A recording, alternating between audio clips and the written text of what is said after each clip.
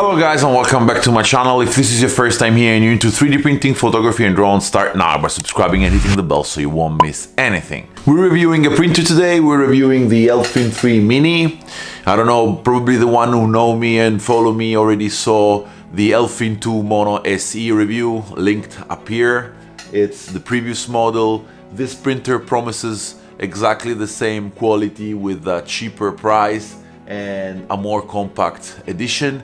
I've tested it out and results are as expected, really amazing.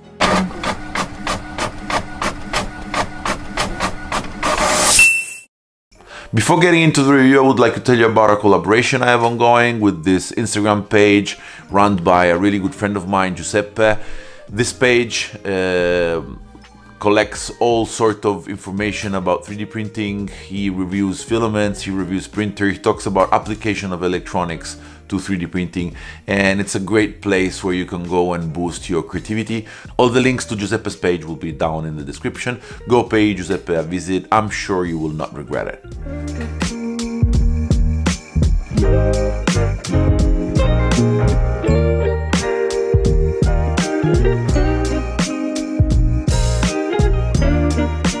Okay, unboxing experience was nice and okay. The printer comes right in one piece. There's nothing much to do.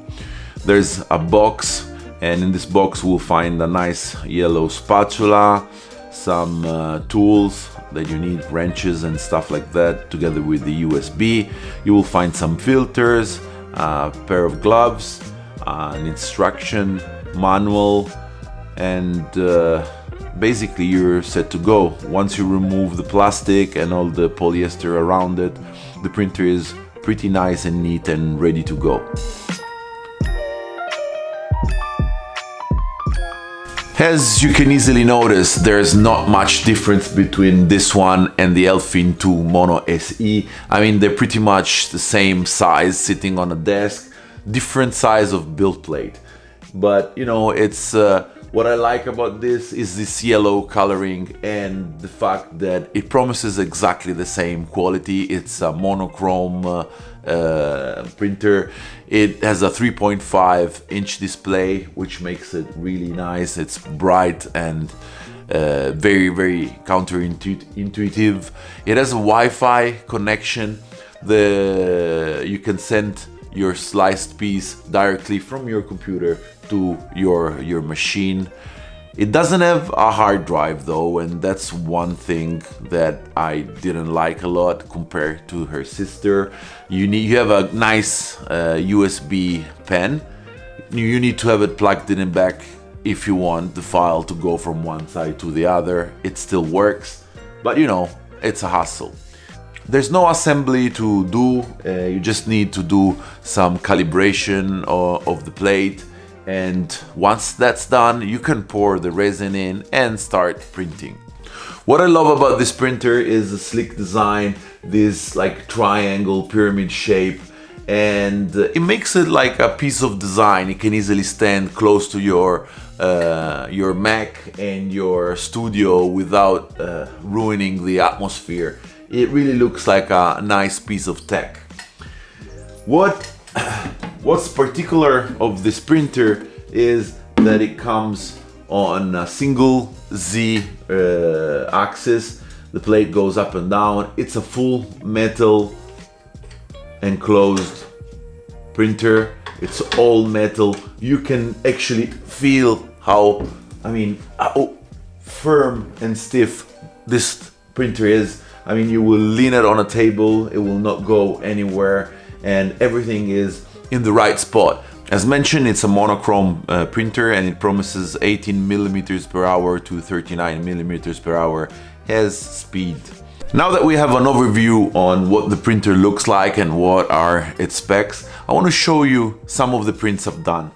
And I started printing the model that was included on the pen, on the USB pen.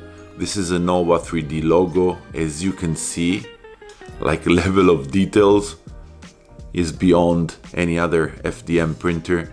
You can see it's still a bit dirty. I'm waiting for my new wash and cure machine, so I had to wash it by hand.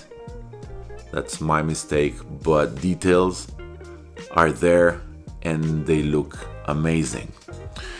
On the USB there was another model of an octopus. I really like it. It looks like a steampunk octopus. Let me see if I can focus this. There you go. And this came out really nice. I don't know if you can appreciate the details on the head of the octopus. It's really nice.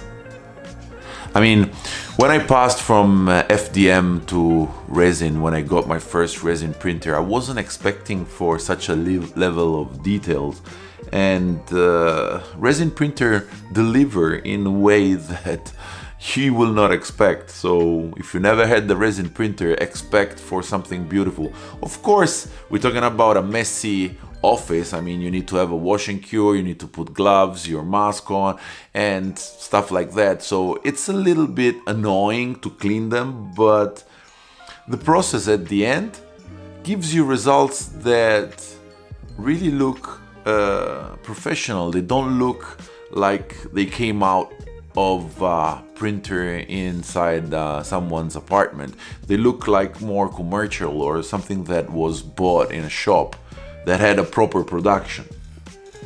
Then I wanted to test, Christmas is coming, and I wanted to test some of the bowls, some of the Christmas hanging bowls that I've seen, and I printed out this impossible bowl, and as you can see, there's 3 or 4 balls inside that curve, and resin left a little bit of elasticity, as you can see on the bowl, considering that all the layers are nice and thin and the lines are really well made.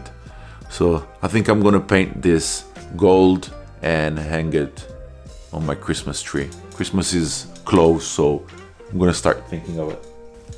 Then of course I wanted to print something that went a little bit more in detail. I found this model on internet. I don't know if Thingiverse or Cult. I think it's in both. This is a Squid Game Chibi model, and I was stoked when I see this coming out. I mean, the model itself, it's really well made, but the Mini 3 actually delivered a beautiful product. Here you can see a hole, because I did it hollow. I didn't want to use too much resin. But, I mean, for 170 euros on Amazon, it's a no-brainer not to get a printer like that. I mean, you get a really fast and reliable SLA printer that can deliver stuff like this. I mean, my colleagues at work got crazy for this model, and they're asking me to print others because they want them as well. They want them sitting on their desk. What else I printed was this Pikachu turtle that's all full of details on the stomach. I don't know, I can remember the model of, I will link it down below because it really looks nice. And the printer performed amazingly. This fell on the floor, it was hollow, so the tail broke and I had to glue it. But even though, as you can see, I mean, it delivers. It's a printer that delivers. It's reliable, it's kind of fast, and I mean, for the price, again, it's a great printer. So let's recap what, in my opinion, are the good and the bad of this printer. The good is that it's a total metal frame. It's one firm piece, and I love when a printer is like that. I know it's reliable. The Z-axis is only on one line and it's all metal. I mean, you can actually feel quality in it. I love the design. I love the fact that it's Wi-Fi. I love the touch screen, and it stands alone as a design piece. I really like it. What I don't like is that when you send a file from your slicer through Wi-Fi, if your USB is not connected, you will not send anything because it doesn't have an internal storage. So a little bit of an internal storage would have been nice. The last thing I don't like is that all the cabling is done on the back. As you can see, USB door, AC plug, they're all on the back. And you know, it's a bit of a hassle, especially when it's standing on a shelf and there's stuff around it. You need to turn it around and you could drop your resin while you're moving it. So that's a little bit uncomfortable. But that said, it's a great bargain for the price. As you saw, details are there and it delivers quality. This printer from NOVA3D is another example on how progress can put price down but keep quality very, very high. That was all for today, guys. I really hope you enjoyed the video. Smash the like button if you did like the video. Subscribe if you're not yet subscribed, and I'll see you guys on the next video. Probably a comparison between this and the Elfin 2 Mono SE.